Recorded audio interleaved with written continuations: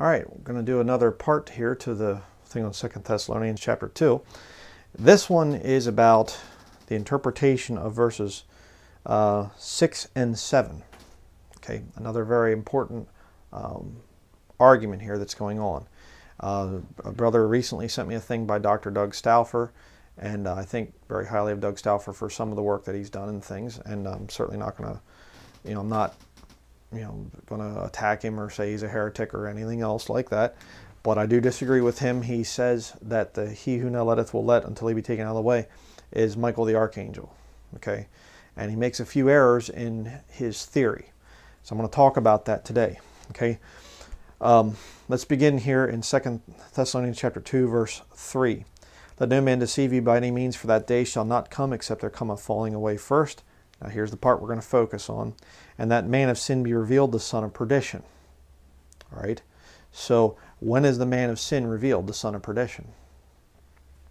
Now, what Doug Stauffer said, and I listened to this whole study 2 times, he said that the Antichrist is revealed. He's not revealed until halfway through the time of Jacob's trouble.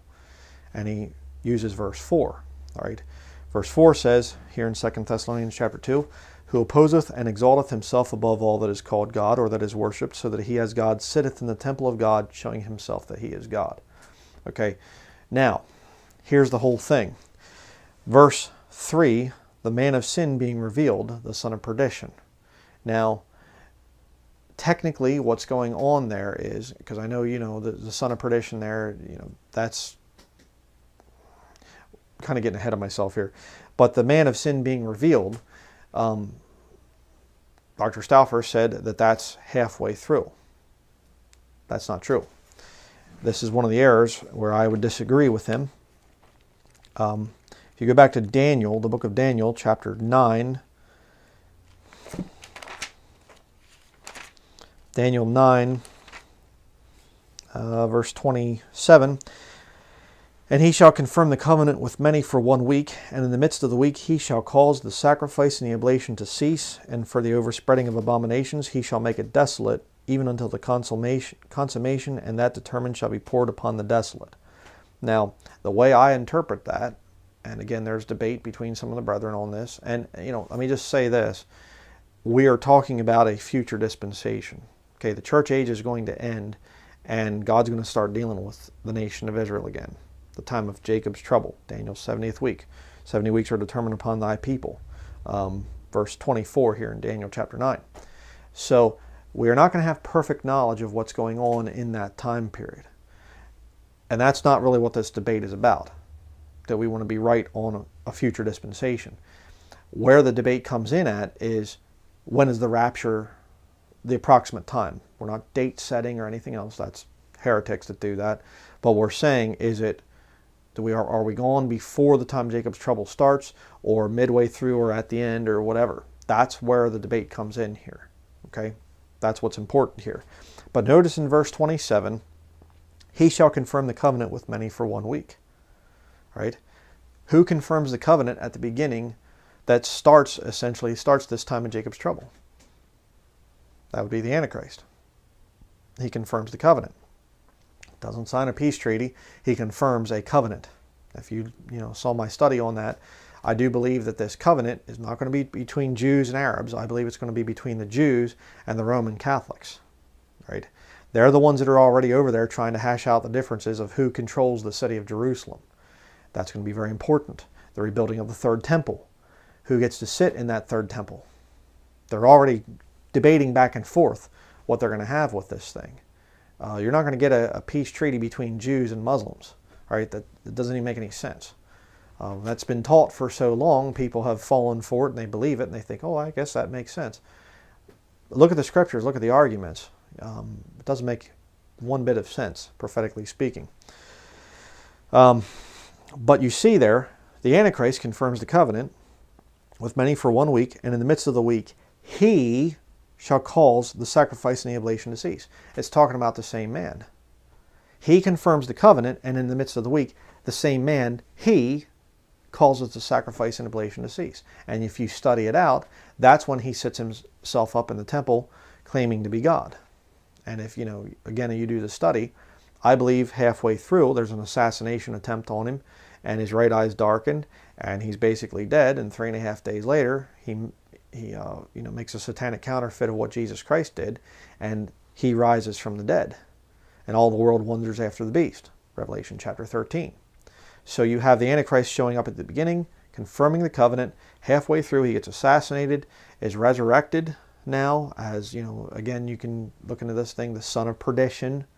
This is like a big study, so I can't get into a huge thing on it right now. But the son of perdition there, is another name for Judas Iscariot.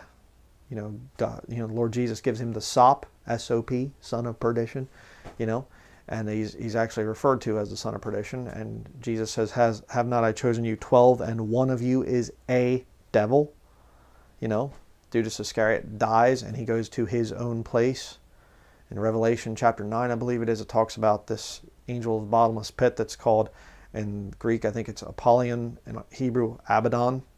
And the theory is there that this spirit is going to come out and indwell the body, the dead body of the Antichrist, and he's going to rise up, and he's going to be basically this powerful, demonic, man at that point in time. So to say the Antichrist doesn't show up until halfway through the tribulation, the time of Jacob's trouble, properly called, that doesn't work. And another reason it does not work is found over in Revelation chapter 6. Revelation chapter 6, verses 1 and 2. And I saw when the Lamb opened one of the seals, and I heard as it were the noise of thunder, one of the four beasts saying, Come and see. And I saw and behold a white horse, and he that sat on him had a bow, and a crown was given unto him, and he went forth conquering and to conquer. All right, and I believe that that is the satanic counterfeit of Jesus Christ, comparing Revelation 6, 1 and 2 with Revelation chapter 19. The Antichrist counterfeits Jesus Christ. And so you have all these people, saying that we're currently in the tribulation and America is Babylon and all this other stuff. And so when the Antichrist actually shows up after the body of Christ is gone, they're going to be here and they're going to be going, Jesus has returned. See, he's on a white horse, the whole deal. But that's why I don't believe this thing of, 2 Thessalonians, you can go back there, chapter 2, verse 4, that's when the Antichrist shows up. No, there's some time differences here. And that is, verse 2, if you saw the other video, the day of Christ, I believe, is referring to the second coming. In this unique passage here, it's referring to the second coming. Please watch the other video if you haven't seen that and why I believe that. And the second coming is not going to happen before a falling away first, the apostasy, the departure from the faith, and the man of sin being revealed. Okay? And then it jumps ahead 3.5 years to when he sets himself up in the temple. He causes the sacrifice and oblation to cease and sets himself up in the temple to be worshipped. Okay? So verse 4 is happening 3.5 years after verse 3. All right? Verse 5, 2 Thessalonians chapter 2, verse 5. Remember ye not that when I was yet with you, I told you these things. Okay, referring back to 1 Thessalonians chapter 5. Watch the other study on that. But now here's where we need to get into this thing. Verse 6. And now ye know what withholdeth that he might be revealed in his time. All right, now, again, Peter Ruckman taught on this thing that the he might be revealed in his time is the Antichrist might be revealed in the son of perdition's time. Right? In other words, the Antichrist shows up first as just basically a man, and then later on he comes back as this devil incarnate in the flesh. So there's a withholding there that the Antichrist is not going to be revealed in the man of sin there, the son of perdition, in his time. I don't believe that way. It doesn't work. For the mystery of iniquity, verse 7, for the mystery of iniquity doth already work, only he who now letteth will let until he be taken out of the way, and then shall that wicked be revealed. Okay? Now, what Ruckman does with that is he says, well, see, the Antichrist there is verse 7, he's taken out of the way, and then the wicked is revealed. All right? The son of perdition, halfway through. Well, I'd like to point out the obvious fact that the Antichrist is not taken out of the way. It's the same man. He's resurrected. Right? So to stretch that text and say, well, see, the Antichrist is there the first 3.5 years, then he gets assassinated and he's taken out of the way, and then the wicked is revealed, Apollyon, Abaddon, the spirit there, coming into the man. You're stretching it. You're stretching that. Okay? I don't believe that way. Doug Stauffer's way of saying this is, verse 6, and now you know what withholdeth that he might be revealed in his time. All right? And now he's saying it's Michael the archangel is his time there. The Antichrist is not going to be revealed in his time, because if you go over to Revelation chapter 12,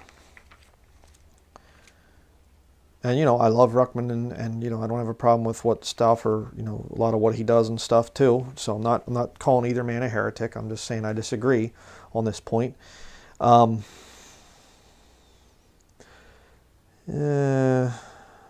Revelation chapter 12, verse 7, and there was war in heaven. Michael and his angels fought against the dragon, and the dragon fought and his angels, and prevailed not, neither was their place found any more in heaven. And the great dragon was cast out, that old serpent called the devil and Satan, which deceiveth the whole world. He was cast out into the earth, and his angels were cast out with him. And basically he's saying that this happens halfway through. So Michael and his angels are the, thing that's there. They are the hindrance there that he who now letteth will let until he be taken out of the way. Okay, so Michael and the archangel is the one who is hindering the Antichrist from showing up halfway through. But then you have the problem of Daniel chapter 9, verse 27. How do you have him being there at the beginning to confirm the covenant, and then 3.5 years later, he causes the sacrifice and oblation to cease? If the Antichrist isn't revealed till halfway through, well, who's the guy that's doing the first 3.5 years? That doesn't work. Okay? I don't believe that. So let me show you what I believe and what I've taught for many years. Okay? Verse 6, and now ye know what withholdeth that he might be revealed in his time. 2 key words here. Okay, I'll just write 2 Thessalonians 2. Okay, and we'll go with verse 6. There are 2 key words here. Okay, you have he and his time. Okay, now Ruckman says he is the Antichrist, or excuse me, I'll say he would be the son of perdition. His time would be the Antichrist. He's not going to be revealed. Son of perdition is not going to be revealed in his time, the Antichrist time, the first 3.5 years. I've already showed you why that doesn't work. Okay. Doug Stauffer would say his theory there is the he would be the Antichrist is not going to be revealed in his time, Michael the archangel. Again, I don't think that that's going to work either. The Antichrist is going to show up certainly at the beginning to confirm the covenant. He can't just show up right in the halfway mark and stuff like that. I don't believe that way. So what do I believe? Now you know what withholdeth that he, the Antichrist,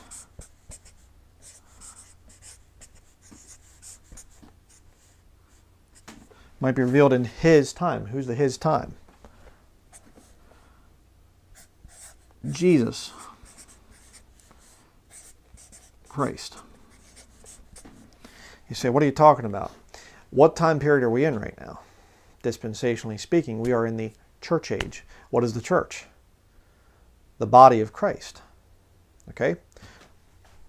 Paul's on the road to Damascus, Saul at the time, and he's attacking the church and everything else. And what does the Lord say? Saul, Saul, why persecutest thou me? No, he's attacking the church, you see. Saul never attacked Jesus Christ. He only attacked Christians. No, he attacked Jesus Christ. Why? We're bone of his bone and flesh of his flesh.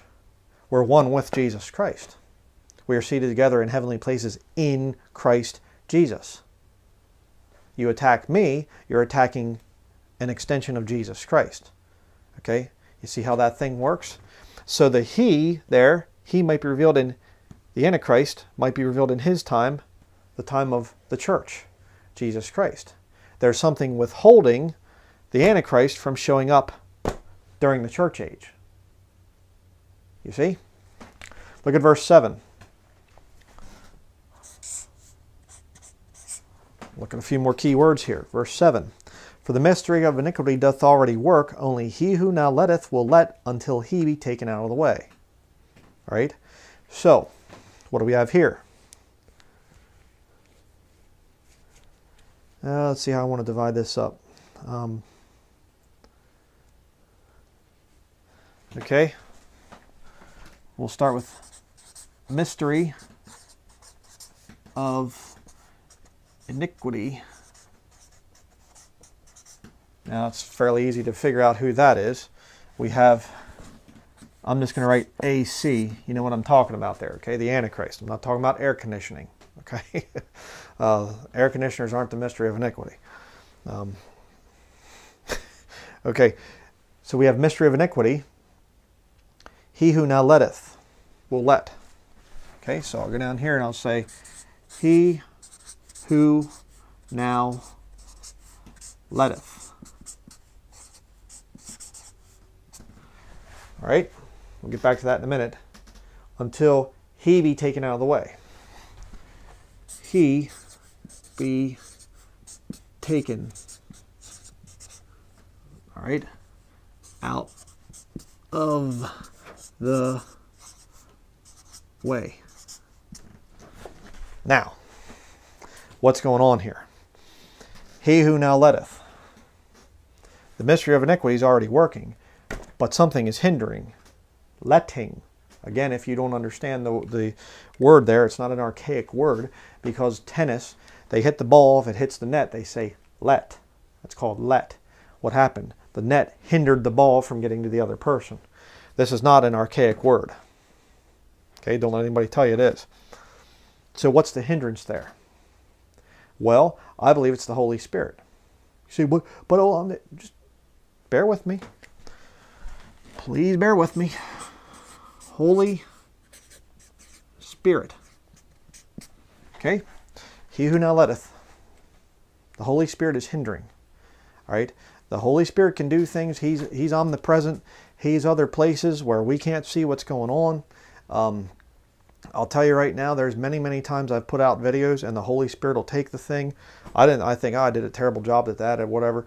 And the Holy Spirit will take that video and it affect the right people. And I've seen Catholics getting saved and all kinds of things happening. And I'm just going like, okay, that's really wild. What's going on? The Holy Spirit is doing things. The Holy Spirit puts it into the minds of Christians to expose what the mystery of iniquity is doing. The mystery of iniquity is already working. What is it? The Roman Catholic Church. The seat of the Antichrist that's coming. All right, they come out with something. I saw, I did this thing about the young Pope and things like this. This HBO, I think it's HBO, that brought out this sick, disgusting show. And they're basically preparing its predictive programming for the Antichrist showing up, because I do believe he's going to be a young, attractive man. It's funny how they're setting up all these young, attractive men in political positions. I just saw the, Chancellor of Austria, Sebastian Kurz, I think his name is, or Kurz, I'm not sure how you pronounce it, but young guy, 31 years old, trained Roman Catholic, University of Vienna. Check it out. Then you have Emmanuel Macron, President of France, trained by the Jesuits. I'm not making it up. Okay? Interesting. What are they trying to do? Well, they're trying to get the kings set up that are going to follow with the Antichrist, and I believe the Antichrist is going to be a young man. And one of you posted in the comments about the season premiere for the young Pope, the newest season premiere, and you were like, it's just so disgusting. I watched the thing. Oh, it was so foul. It's this little naked baby crawling up over a pile of dead babies, and the Pope comes up out of the ground in front of the pile, and then he walks out into the, like I think it's St. Peter's Basilica, the thing out there, and you see him and he's just like looking, and it's like it shows his one eye and it's red, and then behind him you see this pile of dead babies. I'm thinking those people ought to be locked up that are making this thing. What's going on? The mystery of iniquity is already working, you see. They're already preparing the way for the Antichrist to show up. But the Holy Spirit helps Christians to do the work of the Lord right now, and we're exposing this stuff and we're preaching against it and things. We're waking Catholics up. Dear Catholic people are getting saved. They're getting out of that satanic system. There are Catholics that are looking at this and they're going, what is this? This is disgusting. I mean, if the Catholic Church was real, they'd be saying to the producers of this young pope, they'd be saying, we're going to take you to court and sue your pants off. You're doing some really foul things and trying to make us look bad. This is defamation of character and whatever else. The Catholic Church isn't doing it. Mystery of iniquity. They're already working. The Holy Spirit is the one that's hindering this thing. So you say, but wait a second though, Brian. We got you here because how can the Holy Spirit be taken out of the way when He is omnipresent? Exactly. Very good point. So then what is this? Until He be taken out of the way.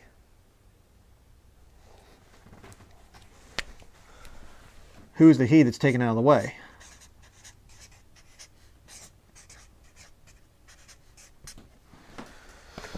That'd be Jesus Christ. You see? Right there. Right now we are in His time, the body of Christ, until He be taken out of the way. I mean, if Jesus Christ is the one who's opening the seals in heaven, how would He open the seal in heaven in Revelation chapter 6 verse 1?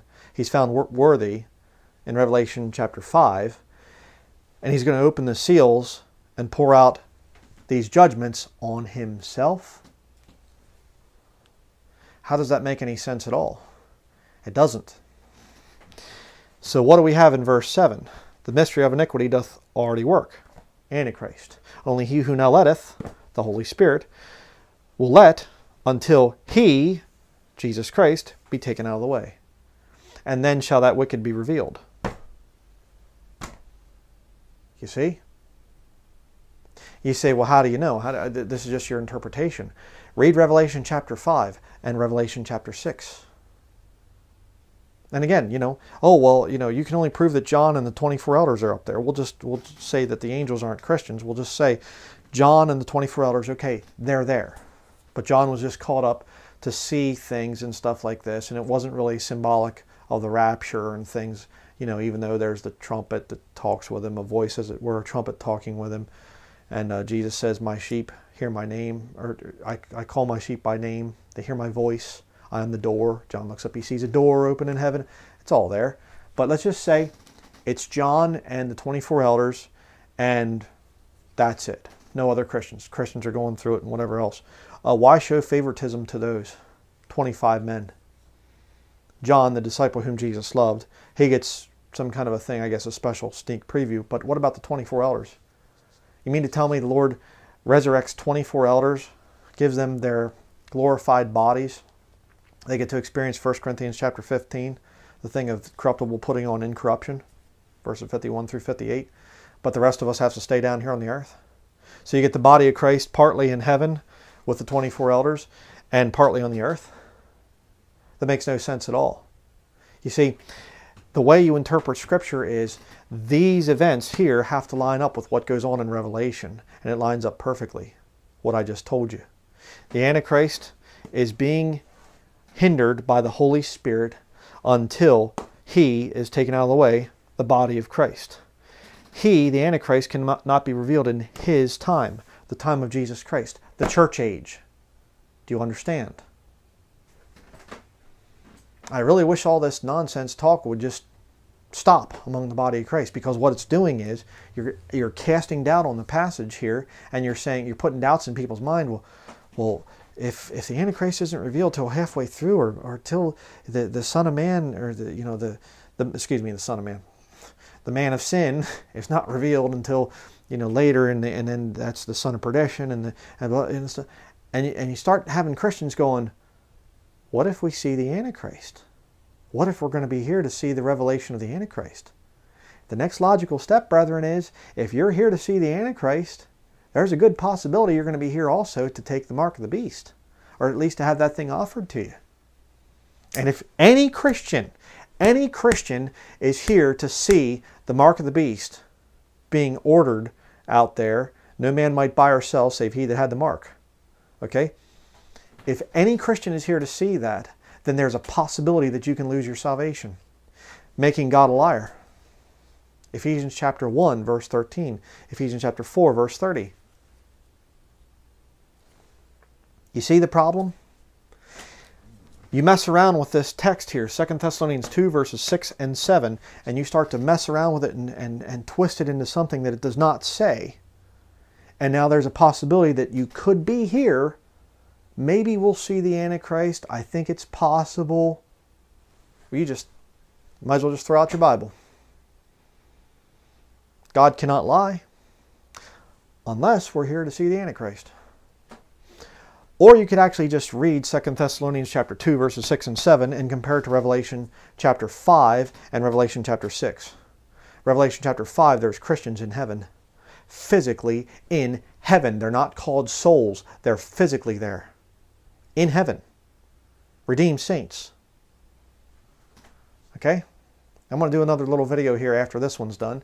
I'm going to do another little video on who the 24 elders are. Because it's crystal clear. There's no debate. Okay? But I'll do that in just a little bit here. You got blood-redeemed saints in heaven in Revelation chapter 5. The body of Christ is in heaven. His time is over. You see?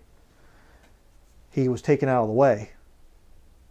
And then the Antichrist is revealed. The mystery of iniquity is already working. They're already building this thing. They're already putting out their propaganda things like the young pope. But the Holy Spirit's stopping them. The Holy Spirit is stopping this Roman Catholic takeover of the world right now. We have a tremendous opportunity as Bible-believing Christians. A lot of our ancestors, so to speak, spiritual ancestors, our brothers and sisters of the past, went through some really bad stuff at the hands of the mystery of iniquity system. They went through some real bad times. The Lord's given us a great opportunity here. I mean, the Catholics going to take over before the rapture? Possibly. But I'll tell you one thing, it isn't going to happen. I'm not going to see the Antichrist. I'm not going to see him. He's not going to be revealed in his time, the time of Jesus Christ. Okay? So you want to disagree about that? Well, okay.